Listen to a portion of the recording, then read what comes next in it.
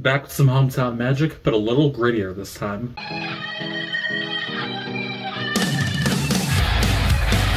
Welcome to A Run Does Music, where today we're looking at the second album from Lost Magic, that being Insubordination. As I noted the last time around with this band, this is a band that a friend of mine is in, and I was wanting to do some review pieces for it, both as a fuck it why not thing, as well as a way to show support to the lads. The first album was a good look into the multi-tiered edges of punk and garage band vibes, and here on the next album they're exploring some more elements with polish and precision coming through on the returning favorite sounds. Fealty comes in second on the track list, and it was the first song to make me go back and re-listen for its drum-dominated setup and overall confrontational lyricism that feels perfectly at home within a muddy, angst-riddled soundscape.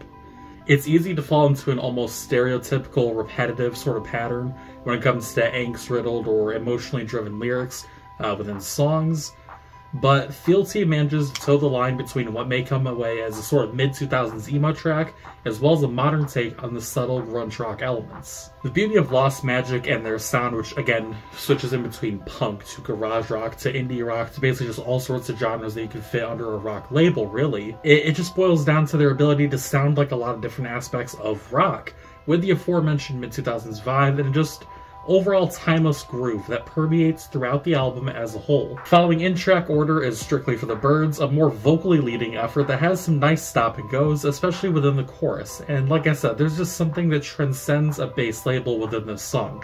I can think of it as belonging to a modern Spotify playlist, as much as sitting on a burned CD from a Windows 7 RAM laptop. I've hit on it multiple times just at the beginning of this review, but that's because it bears needing said. Lost Magic is a band very early into their career that is already establishing their own vibe that sits within a lot of inspirations and a lot of different genre placements. If you had to pick which of the two Lost Magic albums have the more overall punk edge, it's a self-titled effort for sure, but quick firing power does collide with the more groove-heavy feelings, with Stolen Valor coming into the latter half of the album.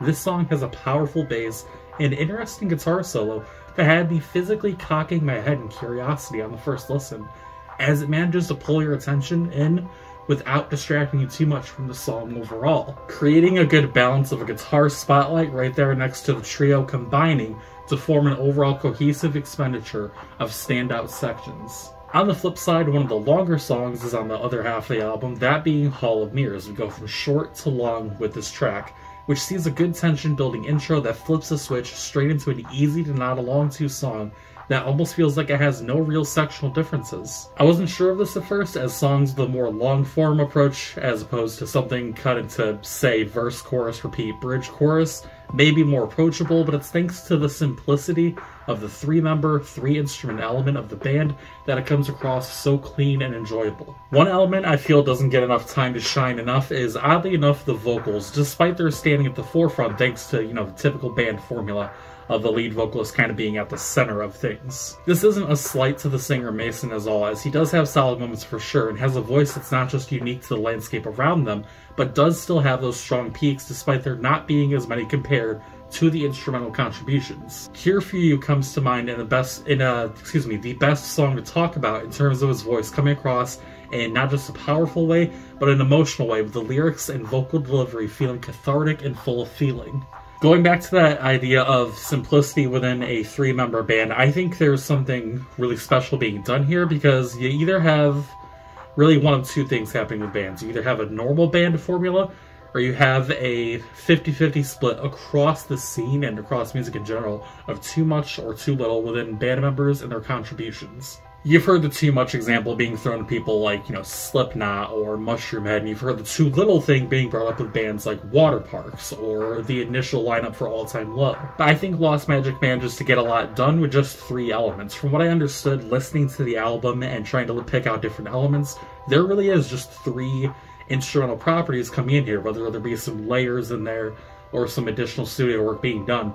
It's still just guitar, bass, drums, and of course vocals. And as I've said a few times before, the simplicity pays off. My favorite thing about Lost Magic as a band, Insubordination as an album, and just the overall consensus is that it's music that fits nearly any situation. The ska-feeling single Sideways Street feels like a good skating or driving music playlist seeker, while Cure For You is a track made to drink coffee to at home. They managed to not only touch on a lot of emotions and feelings, but capitalize on them with subtle changes here and there to keep the tracks fresh, but but connected at the same time. It's for that reason and the reasons listed above that Lost Magic's album Insubordination gets an 8 out of 10. And that's the review. Let me know what you guys think down in the comment section below. This is, like I said, the second review I've done for Lost Magic, so if you haven't checked out the other one for their self-titled album, go give it a watch. Go give the albums a listen, more importantly. Follow them on social media. Whole 9 yards. Great band, great guys. They deserve the support. And yeah, like I said, thank you so much for watching. I hope you're having a great day. Hope you're staying hydrated. I'll see you next time.